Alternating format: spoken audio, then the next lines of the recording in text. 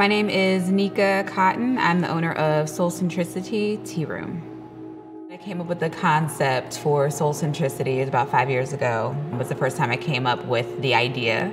When I first came up with the plan, I created this flyer and a logo and put it in a Google Drive and just kind of like listed out some things that I wanted to do, just sort of daydreaming really about it. But it was significant for me because it was at a really, really hard time in my life. I had gotten divorced, had to leave my house, 2 children, and couldn't really afford to keep up with the mortgage. After I divorced from my husband, ended up having to sell that house and just kind of went through like the hardest depression that I've ever experienced. Entrepreneurship for me was kind of a healing process, because it was something to hope for. Something that kind of gave me some hope, this dream that I just came up with that, at that time I was just like, okay, I might do this thing. Like I couldn't have even imagined it, the way that it is now. Soulcentricity is a social business. Community organizing is at the heart of our vision to provide hope, healing, and restoration to the community we serve our offerings to. And it's essential, I feel like, as a Black woman and an entrepreneur, that there is a social impact that my business has on the community I serve. We can't afford to not consider the needs of our communities in the ways that we create capital, in the ways that we build capital for ourselves. I'm creating a company culture because it's my hope over time to be able to franchise this concept and really create a business franchise that specifically speaks to Black women, because there really aren't any right now. Business culture is very masculine, very dominated, very white supremacist. It's all about competition, kind of being better than other people and wiping them out. Concept, where Womanist business concept is all about collaboration and being able to pull people in, inspire people to see the vision that you have. Yeah, I think some of the historical trauma that the racial wealth gap creates for African American business owners, part of it is confidence. So we just don't have the confidence to even take the leap to start businesses sometimes because we don't know where we're going to get that capital from to start. Also, in general, coming to every sector of society, we feel like we're not qualified. We feel like we need to have way more than other people to just be good enough to do things. And so I think some of that internalizing, the devaluation that we experience is the biggest effect of that trauma, because it keeps us from doing things. It keeps us from starting things. It keeps us from showing up when we know we won't be perfect, even though statistically you have to fail over and over and over again to create a successful business. Like the people that make it are the people that fail a whole bunch of times. And we don't have that room. We don't have the space for error.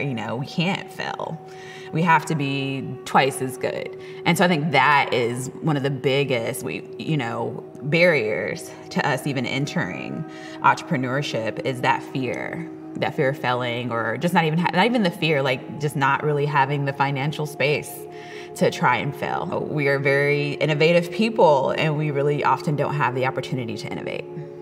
So the ways that I think oppression shows up against Black business owners, I think first of all, access to capital. We really don't have access to, the same resources. We usually don't have the generational wealth because of the wealth and income gap in this country. There's a disproportionate amount of Black people who don't have access to that. A lot of that has to do with historical segregation practice when it comes to lending. My great-great-grandparents weren't able to get loans for homes, especially in, decent parts of town. They don't have that wealth to pass down.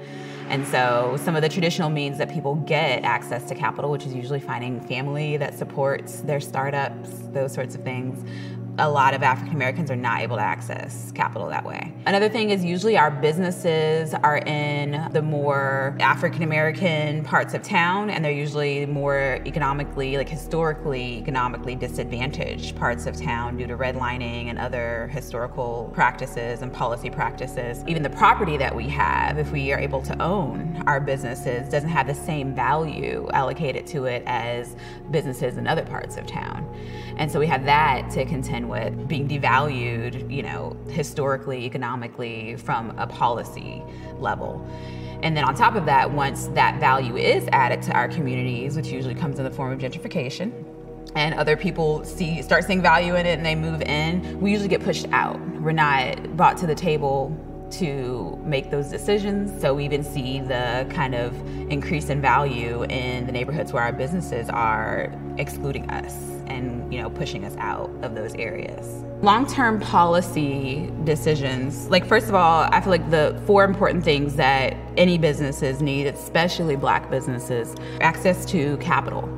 And so policies that give Black businesses access to capital and that favor Black businesses in those decisions. And so sometimes we show up to the race with a little bit less than other people have because we've had to jump over hurdles. And so having economic policies that give us a leg up when we're coming to apply for capital. The resources, so access to locations. I really got access to this space just from kind of pounding the pavement and going out and talking to people and, you know, asking people if there were spaces available. And I talked to the landlord like a year and a half ago about this space, and he remembered me and gave me and preferred me for access to this space. Leverage, we need either our own social networking organization, so we're able to kind of leverage power and organize for ourselves so that when we see gentrification happening like it is along Troost, we have a say in how that's happening. We have spaces that are carved out for us. A lot of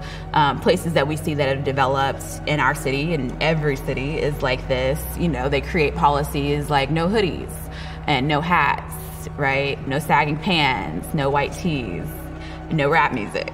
But really what they're saying is Black people are not welcome here into these spaces. They just don't have to say it, you know? And so really being able to have the influence to say, hey, like culturally, we are people with value. We have spending power that is ridiculous.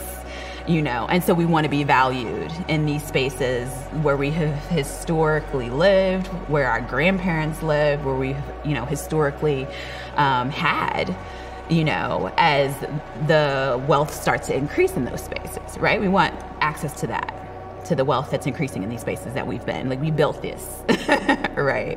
It was built on our work. And so we really need to be able to have the leverage to do that.